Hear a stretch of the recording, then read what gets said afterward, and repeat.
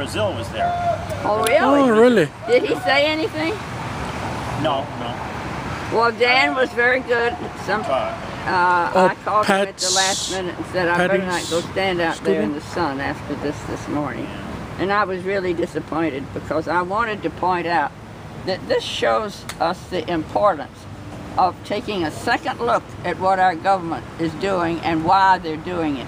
You know, they said they were doing it to prevent a land invasion that our war-weary troops would have to make in Japan to end the war, when they knew that Japan was suing for peace. All they wanted was to keep their emperor, and of course we let them keep the emperor anyway. But some of the scientists at the time were quite opposed, but other scientists felt that, well, we spent all this money and time and we developed this nice new weapon, and we want to show Russia and the world that we've got it, and besides, Russia was coming in from the other side. We wanted to be the winners of World War II. Are you planning to question me? No, I was going to add to it, but, you know, go ahead.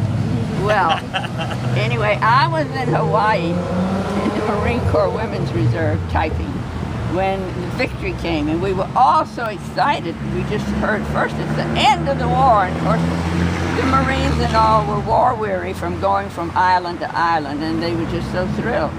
And then the next day it came out that it had been ended by this terrible new weapon. And I said, that's awful, you know. And my boyfriend at the time said, Seal, you're weird. Americans were so angry at the Japanese that they didn't care.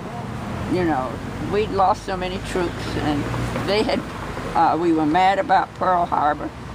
And some of the scientists had said at the time, if you want to show the weapons off, the more sensible scientists, I would say, which Al would have been on the side of, drop it out at sea and show them how terrible it is. Don't drop it on people. We even had some American prisoners there that were evaporated along with everybody else. And it wasn't just that they killed them, but it was a terrible death. Skin was peeling off, and the hibakusha, who knows who the hibakusha were. Well, they were able to complete their experiments with the use of the weapon.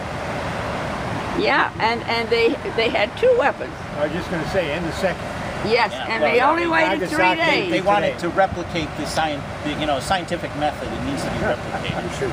They only waited 3 days. They didn't give the Japanese, who were in disarray after Hiroshima, a chance to formally do whatever the hell we wanted them to do, and they just dropped it on the second city.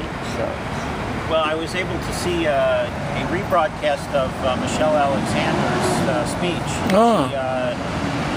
Because Congress is out of town, C-SPAN was running some older sessions, and this was a speech she gave at the University of Tennessee in January. Remind us about who she is. She's the one that wrote the book, the new Jim Crow.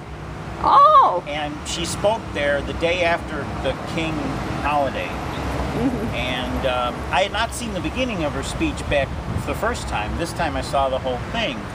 And she talked about the context of what her whole issue of the new Jim Crow was in the context of how we've sanitized the King. Drug laws. No. Not, good guess, Seal, but no. I just jumped ahead. How that we've sanitized the King image. You know, that the King image was this, you know, the dream image, you know. When in reality, we're not racist. When in reality he was calling for some real serious practical change, both in civil rights and in economic rights. And there has been some recent legislation in the last week, has there not, on reevaluating mandatory drug sentences. Eric Holder came out, yeah. Right. So that's really important to follow too. So it's dovetailing very well with the new Jim Crow stories. Yes. You know? I wish we could get that lady here to speak. Well, I did talk to, remember the plan, at least that I were putting forward, was put together a program locally for where does our community fit locally into this? What are our policies and so forth? And I did talk to the police chief. I ran into Lowry. I ran into him this week, and I asked him if he'd heard of the book, and he said he's reading it now, and he said, guess who gave me the book? Seal. Oh, you lied. Good.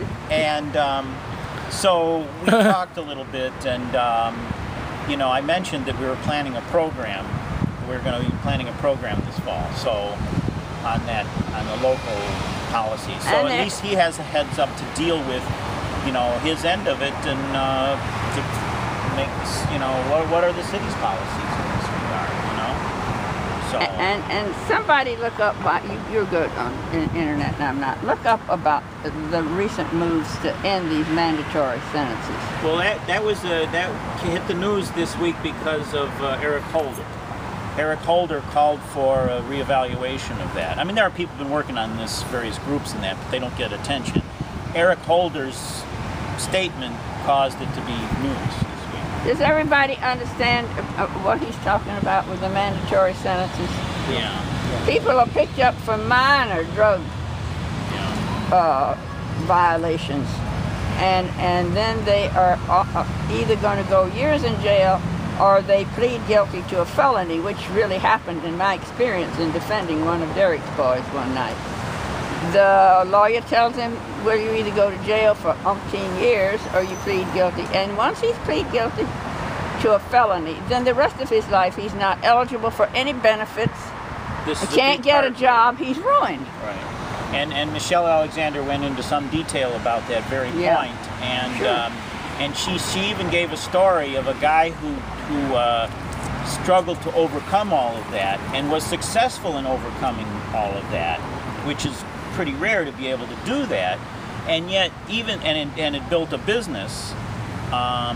He had this business where he had been, it was a retail business, and he was carrying cash. So he looked into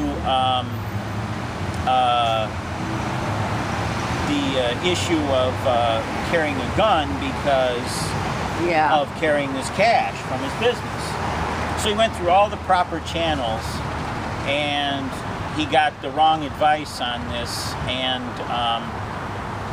ultimately he ended up being arrested for possession of the firearm, because he had this record, this old felony record. And the mandatory minimum, I think 15 years. It was like 10 or 15 years or something like that. Now here's a guy who had successfully done everything that the society wanted him to do. And he even went into the police department as a part of the process. And when he did, all of a sudden they find, well, he's got a record and he's got a gun, and then now he's illegal. So, I mean, you know, it's not even something that he was trying to hide. But it was a mandatory minimum. And because of the circumstances, because it was a mandatory minimum, and the circumstances, the judge would have said, you know, no time, probation, or whatever, you know, because of the circumstances. But mandatory minimum, the judge couldn't do anything. So it's a tragic Lowry story. had a meeting so with the community this week. Did anybody go? He's trying to involve the community in he had policing. A meeting, this week. I called him and asked how important it would be to go, because I wasn't really feeling well. He just said, well, you're welcome if you decide to come, but he didn't. So I was hoping somebody from here went. Who did he meet with? The community was open. He had an open meeting. He announced in the paper that people could come in, and he wanted to talk about involving the community and policing the community. I hope he's not talking about arming and process. I don't think so. But well, if it was before Tuesday, then that's understandable. But if it was after Tuesday, he didn't say anything to me about it when I talked to him on Tuesday evening. Well, anyway, look it up. And so how many going to come to my house tomorrow morning to the steering committee meeting? Well, south. That's the west. The west. Segregated. Oops. Okay. I'm walking over here. Nobody takes sides. And if you have something you want on the agenda, Steve is gonna get an agenda up. Are you tonight? Yeah. And are you all on the listserv? Well, without Lolly, do we?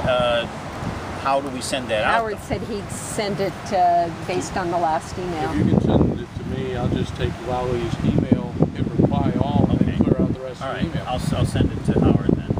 And are we meeting for coffee and cake prior to the meeting? What times are we deciding on? Say we'll probably be closer to 10. Isn't that the usual time the meeting starts? Right, so if we want to do coffee at 9:30. 9:30. Okay, I'll do that. 9:30. And I still owe you for the goodies you brought the last. Oh. Oh, that's all right. If I owe anybody money, you have to tell me. I can't remember. You can't remember. Seal, That's you don't. convenient, Seal. You've paid so many times over for the goodies. Well, feel free now, with Lolly not active among us. Remember, I don't remember dates, names, places, directions, or where I put anything. So feel free to remind me.